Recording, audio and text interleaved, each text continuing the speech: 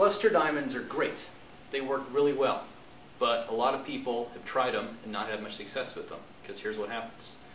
The wheel salesman comes in, or the diamond dresser salesman comes in and says, try out this cluster diamond.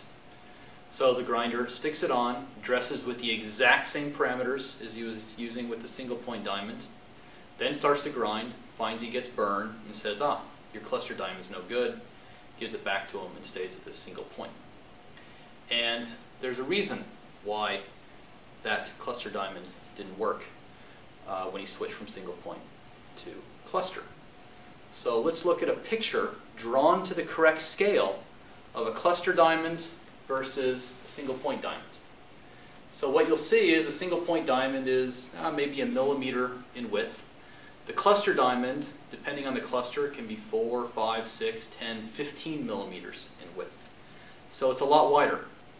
So if you dress with the same traverse speed with your cluster diamond as you do with your single point, each individual grit is going to get hit by one of those little cluster diamonds instead of just once, as we had with the single point, maybe 5, 10 times. That gives you a dull wheel.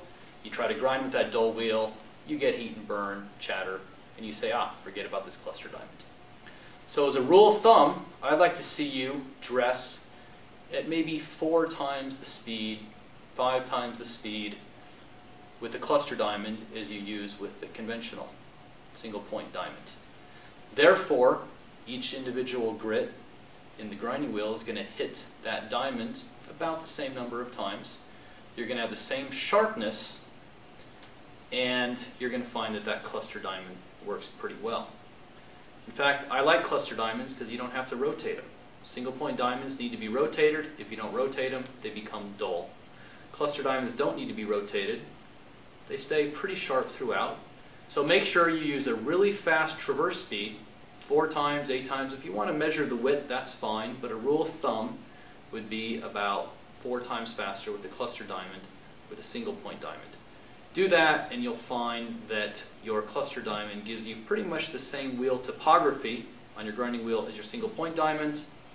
You get pretty much the same results in grinding, and your cluster diamond stays sharp throughout.